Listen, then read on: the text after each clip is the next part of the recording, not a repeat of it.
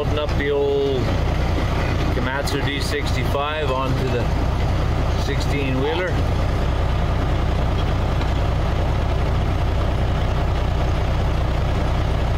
I've only ever loaded one Cat. The thing is, you can't see. Once you're committed, you're just kind of, you got to keep things straight.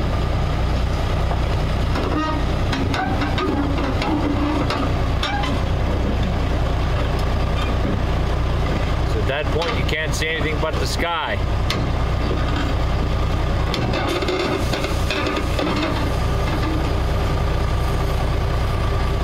That's enough to make you lose your nerve, I would think.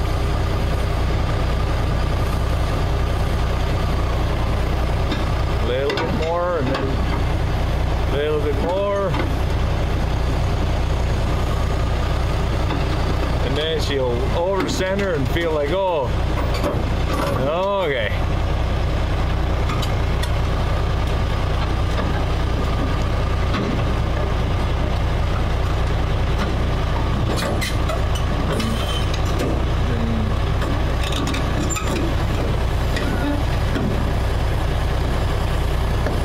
There you have it. We were all nervous for you, Mike, but one day I guess I'll be loading things and be comfortable at it, but it didn't look like it's too fun yet. But that's how it's done, folks. Got some logs just delivered, which I did not know.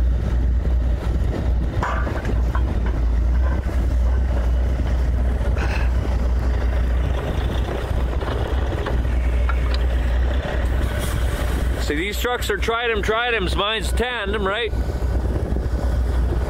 Whew. Nasty weather.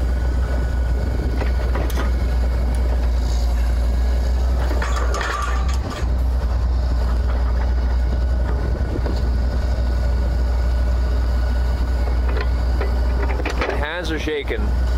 Nasty cold weather, blowing wind. Whew. It's enough to freeze a guy. 28 tons, 30 tons. So we gotta load some matting. And load some matting on my trailer here, but the loader's on it first, so. Take her down off the beaver tails and then climb the hill and get loaded up. It's not a very good machine to climb on and off of. When we're done, we're going the other way with the other trailer because it's got a tilt deck, where this thing you gotta climb off the beaver tails is quite the jump down there.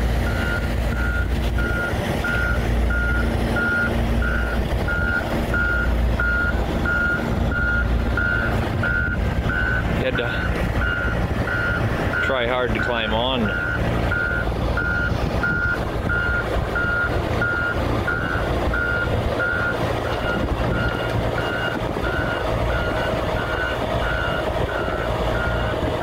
Stage one. Now I will pull up around the hill. Well, I just finished running that truck all day. Swing out here, hook up to the 16-wheeler with a 16-wheel Jeep. This is the trailer I was pulling. Now we load up and somebody else drives the 8 with the brand new undercarriage. How's that look, huh? I'll go take the sign off.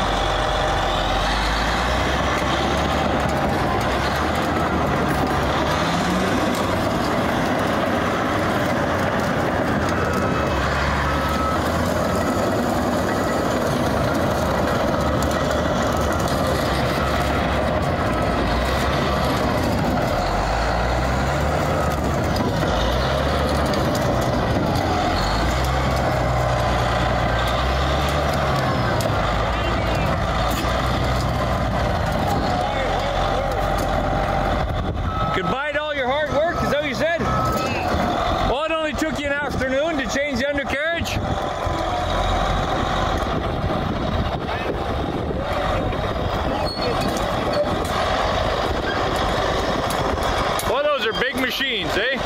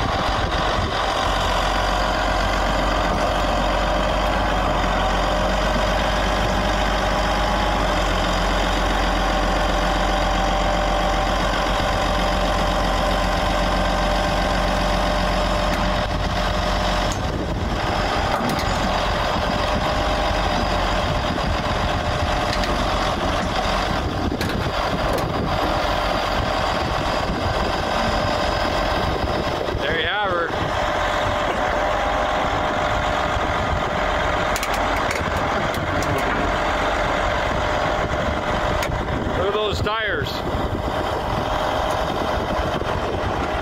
lot of weight on there.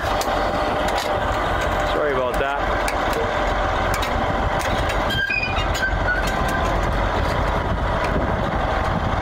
Load it on. Pitter patter. Get down the road.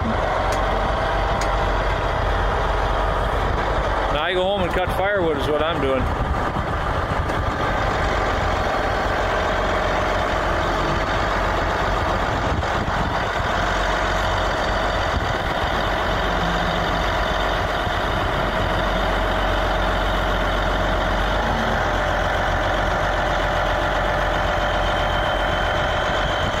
What's the cost of a brand new undercarriage these days?